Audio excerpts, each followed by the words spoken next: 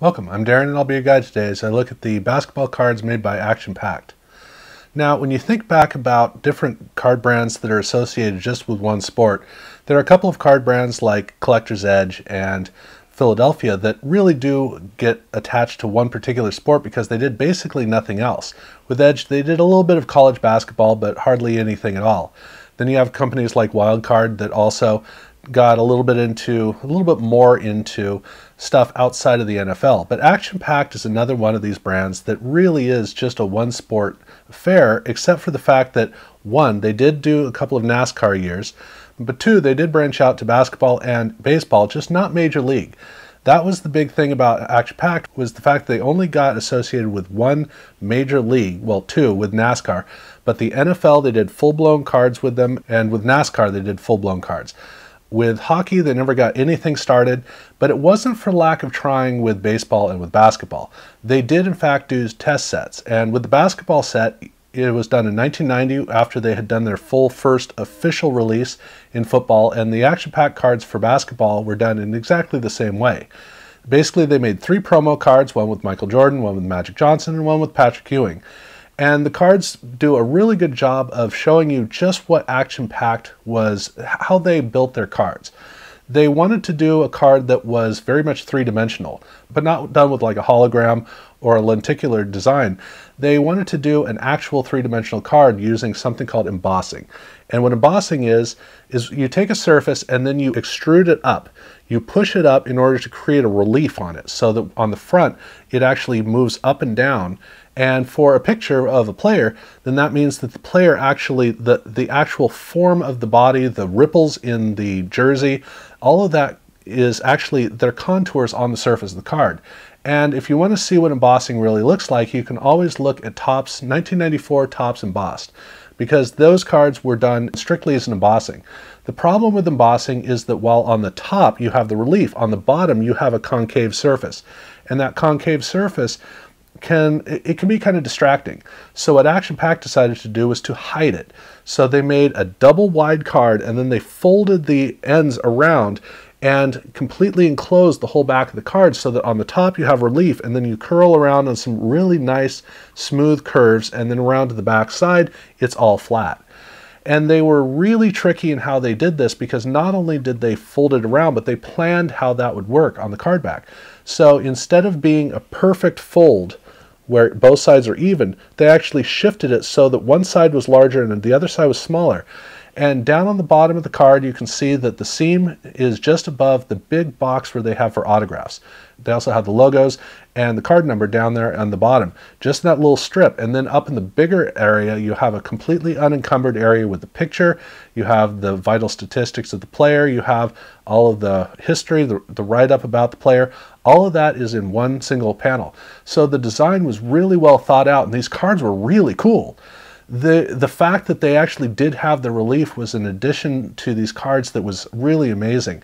And when they came out in 1990, they were not a game changer, but they established another definition of what high watermark cards were going to be competing with, how crazy the 90s were going to be in terms of just interesting ideas. With basketball, it would have been nice for them to actually make these sets, because it would have been neat to see what the basketball cards would have looked like.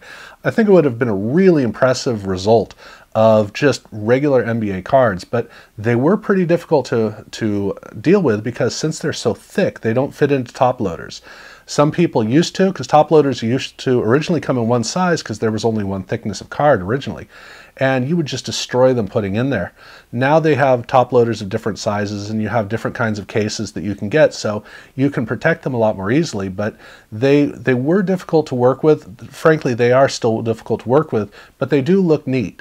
In 1990, it wasn't all that great because that big gold border around the outside was a little bit overpowering. But overall, the card opportunity was amazing, and the 91 cards for football were fantastic. With basketball, they never got these cards going. They made the test set, and then they basically walked away from it. But in 1993, they were able to make a deal with the NBA and the Hall of Fame. So while they didn't get a deal with the NBA Players Association, they were able to make basketball cards. It's just retired players. So this set is it's two sets. It's Series 1, Series 2, both 42 cards. And these are only looking at veterans, like I said, veterans and coaches, so Hall of Fame players. And the set is a full bleed card. By that time, they'd pretty much gotten down to doing that. And with basketball, it can be difficult to make a really good full bleed card. In the case of these pictures, especially with older pictures, when you get into sepia, everything can kind of run together, but they came up with a really great idea for this. So they made the whole background a matte finish, and then the player is a glossy finish all along the same contours, but that meant that the glossy portion really kind of stands apart from the background. And that meant that whenever you look at almost every single card, whenever you look at the card, it's the player or the coach that really stands out. Now they do have some gold in it, but the gold's not overpowering. A little bit of gold text at the bottom for the player and the position. And then on a strip, kind of along the side, is the Basketball Hall of Fame logo and a big banner for Basketball Hall of Fame. And then the Action Pack logo up at the top, but it's not overpowering. It actually sits very well with the player within the card. So these cards were extremely well designed. And the backs are even more fun because while all the statistics aren't really, they don't grab you, they don't have a mugshot back there, some of the things that really make a card back look good, it's kind of bland in terms of how it's laid out. They played one trick where, since they got rid of the autograph patch, they moved the seam to the top of the card rather than the bottom, which meant they could have the player name and the vitals up above the seam, and then down below they could have just the totals and the highlights. And so it was good thinking, but what makes this card back great is the parquet floor background behind the text. I wish that the actual detailing on the card, all the text and all that, I wish that was better designed, but it doesn't need to be because the parquet floor background is fantastic.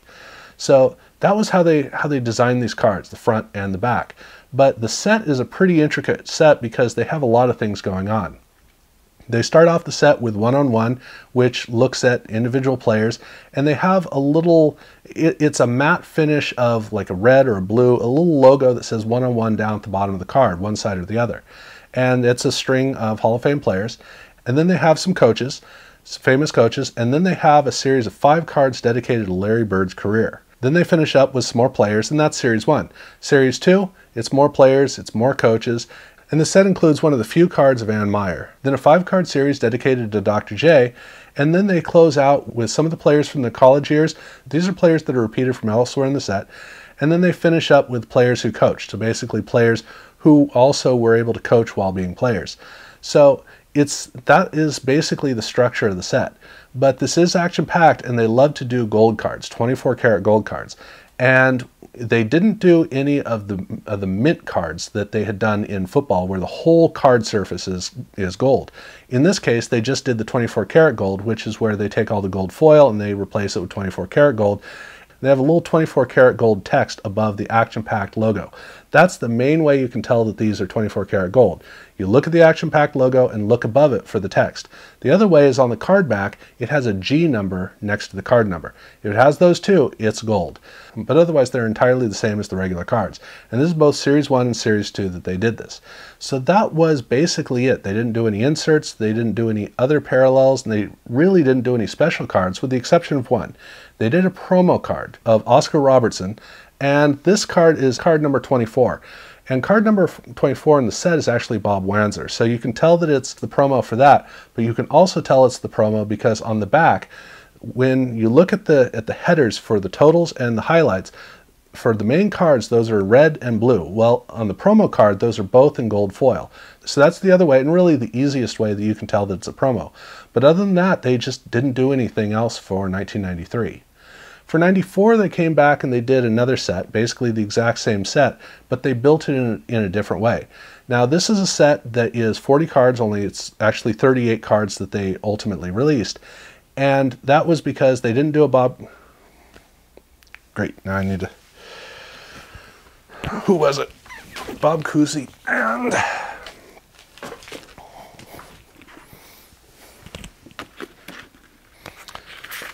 Well prepared, aren't we?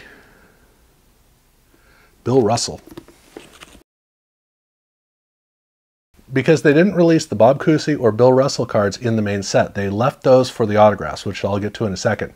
But basically, this was a 40 or 38 card set that looked at Hall of Fame players, and this was broken into three portions. They had the main players and coaches, and then they had a couple of Class of '94 Hall of Famers, so the new inductees, and then they had some Greats of the Game cards at the end. And Bill Walton ended up getting 2 cards in the set as a result of that. So that's how they built the set in terms of the layout, but the card design was very different because this time they went with a gold border around the outside, not kind of intricate like the 1991. This is a very blunt version of it.